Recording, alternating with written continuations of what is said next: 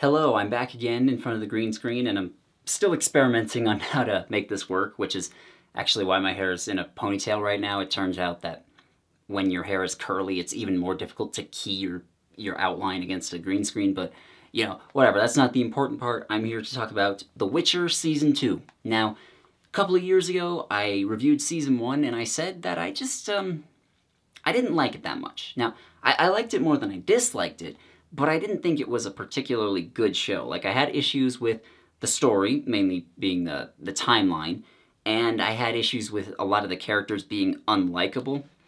But after watching Season 2 all the way through and thinking it over a little and mulling it over, I just don't think The Witcher's a good show. I think it's pretty crappy. This is the introduction song. It's not very good, but it's not too long. Now, I want to make it clear that my thoughts on this are just on the show. I've never read the books, at least not yet, and I have never played any of the games, so those are not coloring my opinions at all. Like, I'm not looking at this as an adaptation. I don't care if they change things. I don't care if people think, oh, well, this was done better in the books. Like, I really don't care. I'm looking at the show on its own, and the show on its own is not good. It's pretty crappy. So, to recap, Geralt of Rivia, the main character, is a monster hunter. He's what's known as a witcher, and they are these guys that have, like, magical experiments done on them, so they're a little bit more powerful than regular humans, and then they go through a bunch of training and stuff so that they can go out and slay monsters. And he winds up taking care of this princess by the name of Ciri because, well, honestly, just because the plot demands it. You know, the whole reason that he winds up having to take care of her is because years ago he helped out her parents, and when they said, hey, you helped us out, do you want a reward? He just kind of said, I want your firstborn child. Like, that wasn't his exact wording, but that's basically what he was saying. And I don't know why he said that. Like, it doesn't even come across as, like, a joke or anything. It just feels like the writers were saying, okay, we need a reason for him to have to take care of a princess later on, so we'll just have him say this very strange thing. And, yeah, her kingdom has been overrun and her family's been killed, so he has to take care of her. And meanwhile, an evil empire called Nilfgaard is invading and taking over a bunch of the northern kingdoms where Geralt and the others live. And plus there's a bunch of racism and stuff, against elves mostly. Now, when this season starts, we have Geralt taking Ciri to this fort where all of the remaining Witchers live, or at least most of the remaining Witchers live, and his mage girlfriend Yennefer just has no more powers anymore. She doesn't have magic for whatever reason. While at the same time, Ciri is discovering she has some strange magic powers that people don't really understand, and so they're trying to work with that. And at the same time, there's people that are trying to stop Nilfgaard from invading and taking over, even though Nilfgaard honestly seems a lot nicer than the people who are currently in charge. So first things first, I thought that without the timeline issues, this story would be better, but not really. Like, in the first season, if you hadn't seen it, what they did was they had flashbacks to a bunch of different things that had happened in Geralt's past or in Yennefer's past, which kind of tied into their characters and tied into some of the story that was going on now. But it was switching back and forth between them without any real indication that that was what was going on. And sometimes it would go back, like, decades or centuries, and because these are characters that either don't age or age very slowly, it's difficult to even tell that they're supposed to be older or younger until someone talks something in the dialogue, and it just made it kind of confusing to sit through. And I know that that was just difficulty in the adaptation process, because apparently, like, they had to adapt a bunch of short stories, which was what The Witcher was originally, before the author tried to make it into a longer series.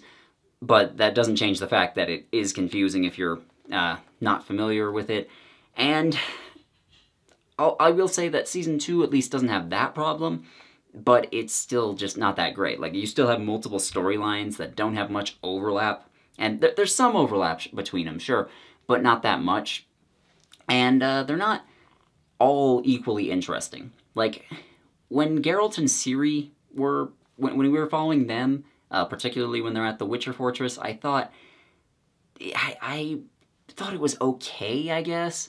But everything else, whether we're talking about Yennefer or the mages trying to stop Nilfgaard or the elves doing their thing, I just didn't really care, and I'll get more into that later, but I just wasn't that interested in it, and it didn't really tie into what was going on with Geralt, so the whole time I'm just thinking, okay, can we please get back to Geralt? Like, this is not important to the story, I just want to skip these parts. Now, Yennefer's storyline, at least at the beginning, is mostly her working against Nilfgaard and also helping out some elves along the way while trying to get her magic back.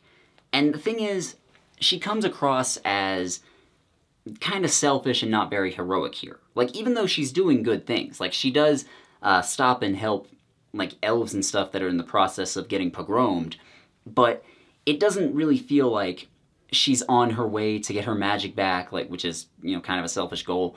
It doesn't feel like she's on her way to do that, and then she's stopping and sacrificing along the way to help these people because, oh, these people need help. It feels more like she is just making a brief detour along the way, and it doesn't really feel like it's she's sacrificing anything or even that it's inconveniencing her. It feels like she wouldn't be stopping to help these people if it wasn't along the way to her other goal. So she doesn't really seem like a hero or like a good person, which isn't necessarily a bad thing. You know, you don't need to have the main characters be good people necessarily, and in Season 1, it's not like she was the nicest person ever either, but the show treats her like she's a hero, and so that just comes across as very contradictory, and it honestly just doesn't work that well. And then in Geralt's story, we have him training Ciri in, like, some Witcher stuff, and also it turns out that she may hold the ability to make more Witchers because, like, Witchers are a dying breed. They don't know how to make more of them at this point, or rather, they know how, but they're just unable to. And then there's also some weird monsters coming along that Geralt has never seen before, and then they're investigating what's going on there. And like I said, this storyline is, like, it's okay, I guess, in a lot of ways. It just has a bad climax. I think the relationship between Geralt and Ciri is good. You know, I don't have a lot to add there. I just think that, you know, it seems as though they are both kind of frustrated being in this situation, but at the same time, neither of them wants the other one to come to any harm. So it does genuinely feel like kind of a fatherly bond, just not a traditional fatherly bond. And the biggest issue with, like, the story and everything is that I just could not care less about anything going on. And the reason I couldn't care less about anything going on is because every character in this show is just a miserable asshole. Like, I really mean it. All they do is brood. Nobody ever laughs or smiles or talks about anything other than how much the world sucks and how they're all suffering and how existence is awful. Like, that's all they ever do. It's like they took the population of Reddit and made it into a show. Now, I kind of mentioned that before with Yennefer, where she is treated as being heroic, but she's honestly just being selfish and it doesn't come across as heroic. I think Geralt is okay, not because of anything in the writing, really, but mostly because Henry Cavill just gives a really good performance. And I even mentioned in Season 1 that his performance was one of the standout parts of the entire show. Like, I think he was really good in this role. And he has fewer humorous moments in Season 2 than he does in Season 1, though, so there's not much to endear me to him other than he's taking care of Ciri and he's really cool when he slays monsters, which, I mean, that's fine and all, but it doesn't make me like him all that much. And this applies to the world as well. The world as a whole feels completely irredeemable. Like, I want Nilfgaard to win. Like, the Northern Kingdoms in this season are actively committing a genocide against the elves, and it's portrayed as being as horrible as it is, or as horrible as that sounds, whereas Nilfgaard is actually helping out the elves and giving them safe refuge and everything. I'm just like, these are supposed to be the bad guys? Now, I know what they were probably going for here was to try and make things morally gray. You know, they were trying to make it like, oh, the good guys do some awful things too, but the bad guys are still the evil empire, so we have to fight against them. But the thing is, usually when they do that, they'll have it so that the hero is trying to protect whatever the current status quo is. Like, you see that in a lot of spy movies, you know, like, the villain's gonna launch the nukes, so we gotta stop him from doing that. And oftentimes in like fantasy stories like this, it'll be, oh, the Dark Lord is coming in to destroy everything, and the hero's just trying to protect the kingdom. You know, they aren't really trying to improve the world necessarily, they're just trying to prevent it from being destroyed. And in a lot of modern fantasy series, they will come out and acknowledge, like, okay, yeah, that's not perfect, but in order to fix that, they will just make the bad guys so over-the-top evil that it becomes really clear what's going on, and that the heroes have to put a stop to this. In this, it's almost like they did it the other way around, and it doesn't come across as morally gray. It comes across as Nilfgaard are the good guys, and we're just watching the bad guys plot and scheme, and we're supposed to be on their side. And, well, how am I supposed to care about that? These are awful people, and I don't want them to succeed. The only likable character in this entire show is Jaskier the Bard, and the reason that he's so likable is because he does things other than brood. You know, he smiles and laughs and sings and makes jokes, and he is a decent guy, yes. He does help out his friends, and he helps out the good guys, saving people and all that. But in addition to being a heroic guy, he is just likable. He's nice. Like, the scene where he's singing to some rats, or excuse me, where he's singing to some mice in his prison cell is the best scene in this entire season. Gordon, you're amazing. Talent recognizes talent. Let's go again. 3, 4, and lock me That's up, it. and stop I'm taking me a up, shit. and throw away the key.